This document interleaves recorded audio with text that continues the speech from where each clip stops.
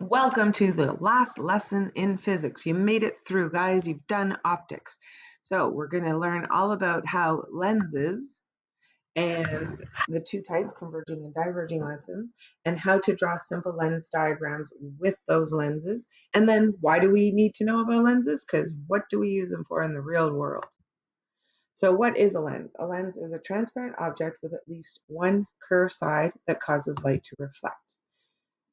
The terms plane, concave, and convex are used to describe lenses as well as mirrors, but lenses have two sides. So one class causes light to diverge or spread out. The other class causes light to converge or meet in one place. So in the diverging lenses, it is very thin in the middle and thick at the ends. Thick at the ends, thin in the middle, thick at the ends, thin in the middle. A converging ends has narrow ends and it is widest in the middle here. So a converging lens, when the light comes in, it bends and meets at one central point. They are always thickest in the middle, and they can either have two convex surfaces or one convex and one flat. Diverging lenses, when the rays come in, they bend away from each other, so they spread out. They run parallel and never touch each other, and it's thickest at the ends and thinner in the middle. So converging, they meet at one point. Diverging, they spread out. So when you're actually drawing these ray diagrams, a lot of stuff is happening. There's actually, it's coming from the air and then it refracts here. Then it goes from a medium, like the glass or the plastic, out into the air again and refracts again. So instead of having to draw normal and bend and normal and bend, we kind of cheat. We say there's a central line. It's kind of like an optical center. And we just pretend the rays go straight into there and then bend out. So same thing in the diverging lens. When we have this optical center and we're just going to pretend the light goes straight into the middle and only does the one refraction. So the optical center is the point in the middle. So this line here indicates where the optical center is of the lens. The principal focus F is the point at the principal axis where all the light is going to converge upon. And the secondary principal axis, F prime, is on the same side as the lens as the object, so where the incident rays are coming from. And these are always the same distance apart. So if this is 5, this is 10. Or sorry, if this is 5, this is 5. If this is 10, this is 10. They're always the same distance. So a converging lens, the light is going to go straight into the optical center, and then they're all going to bend and meet at the principal focus. And the principal focus is always on the opposite side of the incident rays, wherever the light is coming from. So the three rules we're going to use is the first, same as before, a light ray coming parallel to the principal axis will bend and go through the primary focal point. A light that goes, rule 2 is that if something comes in through the secondary focal point, it's going to reflect parallel to the principal axis. And rule 3, anything that goes straight through the optical center just keeps going straight. So this is how we're going to draw our diagram. So in case 1, when it's beyond 2F prime, or this is the secondary focus, so this was 5, this is 10, this is past that. Our first one that we're going to draw is rule number 1. So in rule number 1, our incident ray is coming in parallel. It goes right to the optical center. This is our optical center. And then it refracts down through the primary focal point. The second line we're going to draw is the one where it goes straight through the optical center, and then it just keeps going straight. It doesn't do any kind of bending.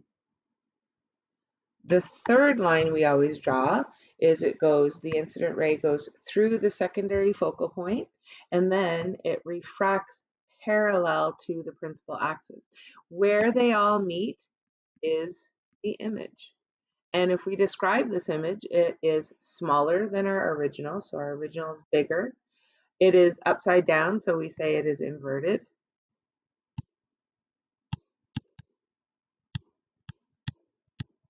It's located between the primary focal point and twice the primary focal point, and it's what we consider a real image because it's on the opposite side of the incident rays. In case 2, we are at twice the secondary focal point. So if this was 5, if this is 5 centimeters, this is twice that, so it's 10 centimeters. So we're going to do our 3 lines again. First line, we draw parallel to the principal axis, and that refracts down through the primary focal point.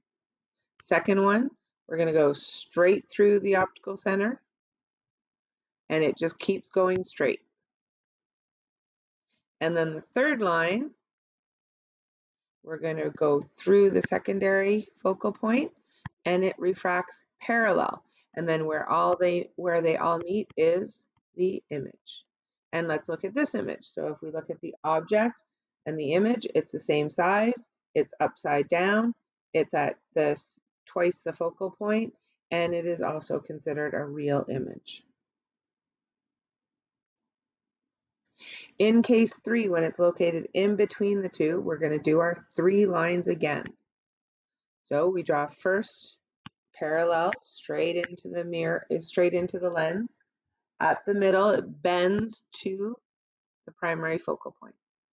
Second line we draw goes straight through the optical center, straight through the optical center. And then the third line we draw goes down to the lens, and then it bends parallel. And where they meet is the image. And the image here is bigger, it's still upside down, it's inverted, it's past 2F, and it is a real image. So those should be really easy to draw. Again, we have case 4, it's at F. Here, when we draw our first one and reflect it, and when we go through the optical center, these are parallel. They will never ever meet. So no image will form. And so when we describe it, we just say no image, no image, no image. If it's in front of F, when we draw our first line in, and then it reflects through F. We now extend this back for a reflected image. Second one is going to go through the optical center, and then we're going to reflect that back too. And where the two meet is the image. Now in this case, it's bigger, it's upright, it's beyond 2F, and it is virtual. So this is a big difference here, virtual, because it's on the same side as the object.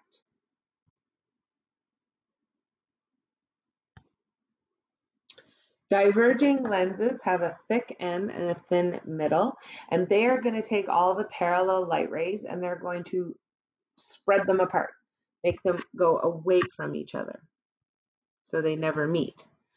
And because they do this, we're going to, again, have our line come into the optical center and then they bend, come into the optical center and then it bends.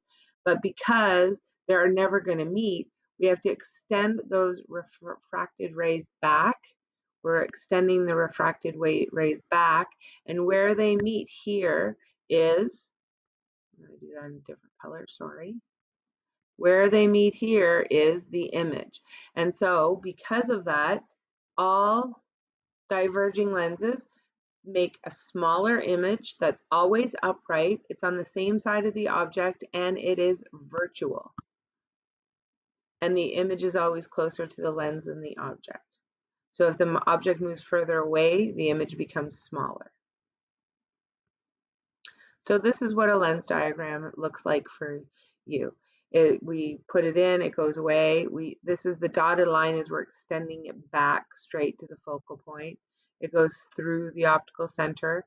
This one, if it goes straight in, it reflects parallel, and again, we extend that one back. I'm not going to ask you guys to draw any of the diverging lenses. You just have to know how to draw the converging lenses, the first ones that we did. So what do we care about this? What do lens applications have to do with our daily life? Well, the first one is the camera. The camera uses a converging lens. So the converging lens is going to take light rays and pinpoint them onto one small area, and it's smaller, inverted, and it's a real image. It takes in light from large distant objects and forms smaller real images on film or a sensor, such as a digital camera. As the object changes location, so does the image, but it will always be somewhere between f and 2f. So if you want a sharp image, you need to move the lens in and out. So that's why we do focusing. So here's one of the originals. So it's the idea that as the image is coming in, this ray is traveling straight down to here, and the light is coming from this object and it travels straight up there, so that makes the image upside down. So again, this tree, if the light's coming from the sun this way, it's coming into the camera, and then this light is coming into the camera, so the bottom of the tree is at the top of the film. So everything we capture in a camera is upside down. The movie projector is taking a very small object from film or a digital media, and it projects a large inverted real image on a screen. The image is larger than the object, so the film must be located between the secondary focal point and the secondary 2f. Film must be loaded into the projector upside down, so you see the upright image. If you load it right side up, then what you'd see on the screen is upside down. But now most theaters use digital projection to get the 3D and HD. So this is basically how it would work. The light source is projecting and it gets refracted, and then when it comes through, the image is way bigger. This is a tiny, tiny image and a really big image over here. The magnifying glass, this is the simplest optical device, is basically a converging lens, so that means it's thickest in the middle, and where the object's located between f prime and the lens. There's no real image produced, and the refracted rays diverge to our eyes, and we project those rays backwards, forming an enlarged virtual image located on the same size of the lens. Come on, move. So this is our magnifying, and if the object's here and we're looking at it, it makes it look like it's a lot bigger. So it blows it up. The microscope we aren't going to get to use. Hopefully you used them last in grade 9. It's an arrangement of two converging lenses. So we have light that's usually at the bottom of the microscope, a lamp, and then the light comes up through our glass slide where we have our specimen, and it's going to go through an objective, and then it has a lens, and then it has an eyepiece. And so the light gets refracted here, here, and then again. And so what we see is a blow up. And depending on the objective lenses that we are looking through and the power of the eyepiece, so if this is 4 times and this is 10 times, it'll make the image look 40 times bigger. In most high schools, the lenses that we use are 4 and 10 or 4 and 40. I'm trying to think. No, this is usually 10 times. So we usually have 4 times, 10 times, and 40 times. So we either blow it up 4 times, 100 times, or 400 times. So we could look at something on the microscope and make it look 400 times bigger to our eyes by how it goes through these lenses. The refracting telescope is the same principle as the compound microscope, but the object's much further away. And so the incident rays passing through the objective lens are considered to be parallel, and it produces two enlarged inverted images. One is a real image, but we don't actually see that one. We only see the virtual one.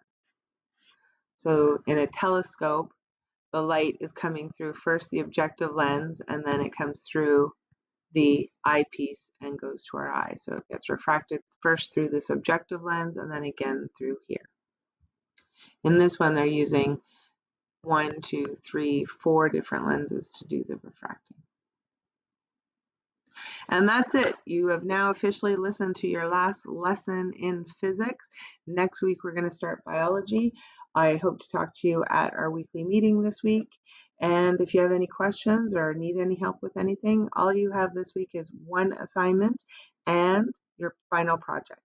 Hope you have a good day. Bye.